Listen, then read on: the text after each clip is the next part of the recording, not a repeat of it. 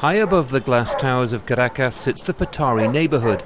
This is one of the poorest communities in Venezuela. But for volunteer workers like Ingrid Sanchez, it's a hopeful place.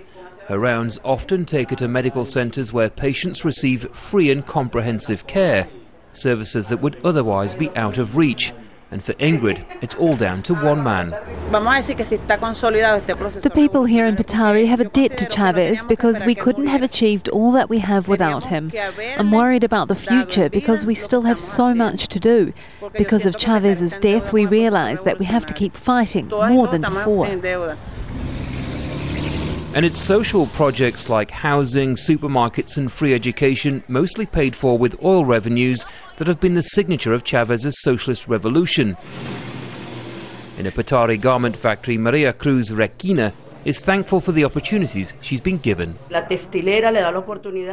This textile factory has brought us opportunities as workers. The government gave us the tools to make a living, and they came up with the concept for this place. The people here woke up when the revolution came. Before Chavez, all the social programs were far away from us. There's no question then that neighbourhoods like this have ascended its people's lives, improved beyond measure by social programs championed by Hugo Chavez. But Venezuela's economy is in crisis. The currency was recently devalued and the private sector are being driven away by government policy. So the very social programs these neighbourhoods need so badly may now be in danger, especially without Chavez. An economist, Emeterio Gomez, says under Chavez the country's oil profits have been squandered. The government is not orientated to create a solid economy, a strong economy. This is not their objective. What they want is to destroy the private economy and to build the communal economy.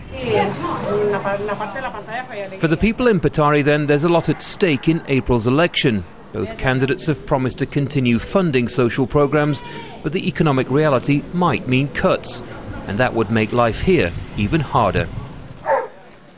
Andy Gallacher, Al Jazeera, Caracas.